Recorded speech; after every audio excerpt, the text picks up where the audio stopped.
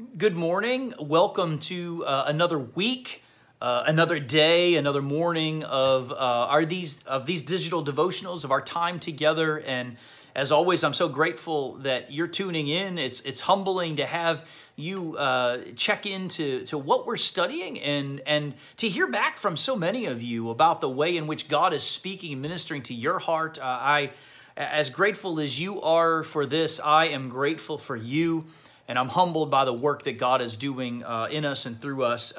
We're now to chapter 7 of the book of Acts in our lessons together. And for now a week, maybe two, we're going to be spending looking at this this event that is another anchor event in the book of Acts. And this is the sermon of Stephen and the fallout, the aftermath of Peter's sermon here. So let's pray and we'll get into God's word this morning and be blessed by the things that God's going to teach us and do in us. So let's pray together. Father, in the name of Jesus Christ, now by the power of the Holy Spirit, we ask for a work of your grace and your goodness in our lives and in our hearts, that you would correct us where we are wrong, that you would comfort us where we are hurting, and you would compel us, oh God, compel us to be those who are so emboldened and so faithful and so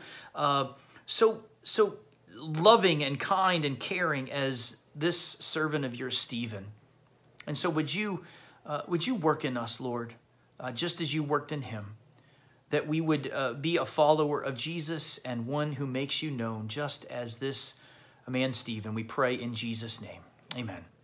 All right, so Acts chapter 7, and Stephen, recall, is one of the first class of deacons, the first deacons that are serving the needs of the members of the church there in the early church. And Stephen has gotten into some hot water because he became engaged in some disagreements, some arguments, some debate over things regarding Jesus and the Jewish faith. And so now he's been arrested. And we pick up the unfolding events here in verse 1 of chapter 7. And the high priest said, "Are these things so?" All the accusations. And Stephen said, "Brothers and fathers, hear me. The God of glory appeared to our father Abraham when he was in Mesopotamia, before he lived in Haran. And God said to him, 'Go out from your land and from your kindred, and go into the land that I will show you.' Then he went out from the land of the Chaldeans and lived in Haran. And after his father died, God removed him from there into this land in which you are now living. Yet he gave him no inheritance in it, not even a foot's length, but promised to give it to him as a possession and to his offspring after him, though he had no child. And God spoke to this effect, that his offspring would be sojourners in a land belonging to others, who would enslave them and afflict them for 40 years. But I will judge the nation that they serve, and said God, and after that they shall come out and worship me in this place. And he gave him the covenant of circumcision. And so Abraham became the father of Isaac and circumcised him on the 8th day. And Isaac became the father of Jacob, and Jacob of the 12 patriarchs." Now, that ends the reading. And this continues on for many, many, many verses. We see this go all the way down into verse 53. And it'll take us a while to get there. But I want to introduce to you today a little bit about what is going on in Stephen's sermon and what the Holy Spirit is prompting him to do. Because recall, the accusation against Stephen is that he is being, it's being pointed out, it's falsely being pointed out, mind you, that he is trying to erode and undermine the Jewish faith. Stephen is one who's seen as an aligner with Jesus, and just as Jesus was accused of being motivated to destroy the temple, so Stephen is accused in verse 13 that this man never ceases to speak words against this holy place, the temple, and the law, For we have heard him say that this Jesus of Nazareth will destroy this place and will change the customs that Moses delivered to us. And so they're outraged that he is a threat to their comfort, their stability, their status quo as the Jewish people, which is a total misunderstanding of what Jesus came to do. And so what Stephen does in this sermon is he points out essentially the plan and the purpose that God has been revealing and accomplishing throughout human history that brings forth Jesus Christ as the Messiah Savior. And all the while, he shows how the plan of God is revealed through all these, through Abraham, through Isaac, through all these other elements, through Moses, through the giving of the law. I mean, all the things that God has done through the Old Testament. Stephen essentially is doing Old Testament survey and not only pointing out what God is doing, but how God's people consistently repel and reject and act wickedly against God. And so, essentially what he's saying then is, by the actions of the Jewish ancestors, it evidences that we need a Savior, that the promises to Abraham were not fulfilled in Abraham, but in Jesus. The promises and the works through Moses were not fulfilled and finished in Moses, but in Jesus. The nation of Israel is not fulfilled in them getting a land and a city and a temple and a law, but it's fulfilled in Jesus. Stephen is going to take many, many verses to get to the point of pointing out that this is all about Jesus.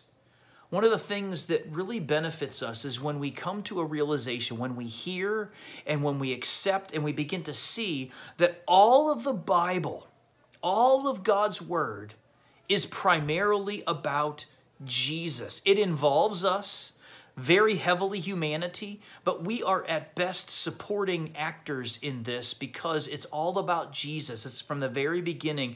God creates to make human beings, man and woman, in his image. Still about God, we're the secondary. And then we are to honor and glorify God, but we fall in Adam and Eve, and we're cursed and live under the judgment of God. And then all the things that unfold throughout the rest of what we know as the Old Testament isn't just about humanity. It's not just about God being wanting to vindicate his holiness. It is that. But it's about bringing forth a Savior, a line, a heritage whereby the Savior will come to rescue and to redeem and restore humanity. Those that will believe in Jesus, restore them to fellowship with Jesus. That's what Stephen's doing in this sermon. And so here, what Stephen really takes great pains to do is point out that God made a promise to Abraham. If you went back to Genesis chapter 11 and 12 and further, you know, Abraham, he's Abram at that time, is living with his father. He's of Ur of Chaldees, and God tells him to leave and go to a land that I will show you.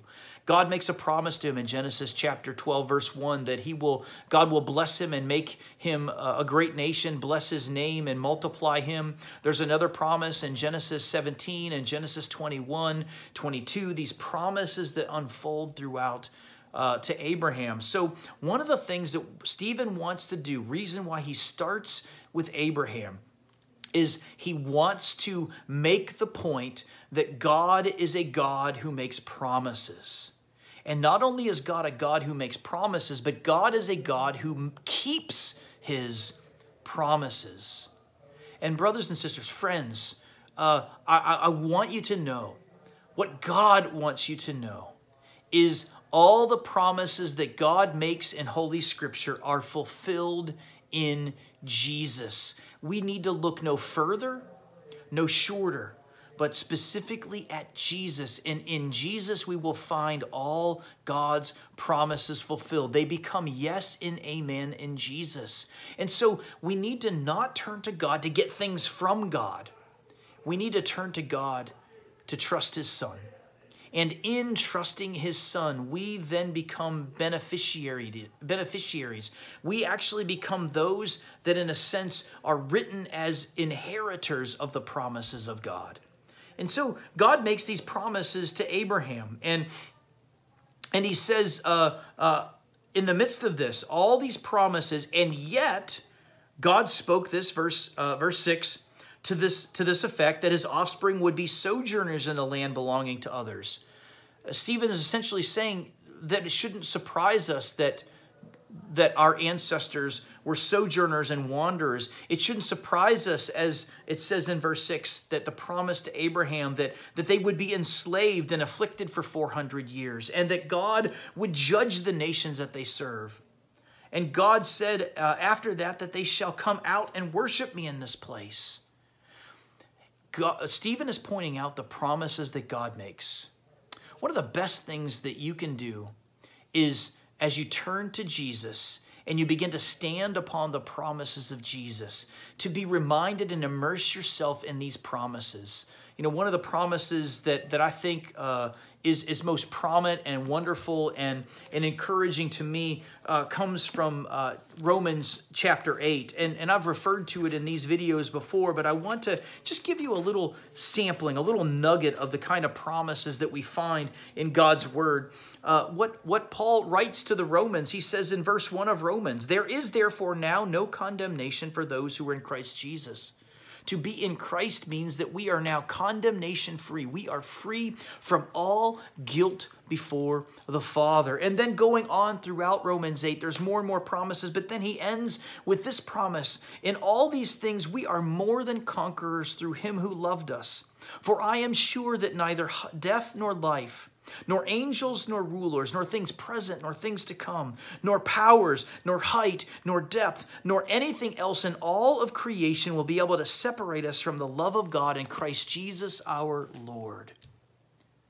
Every promise that you will encounter in God's Word, in Scripture, in the Bible, it finds its fulfillment in Jesus.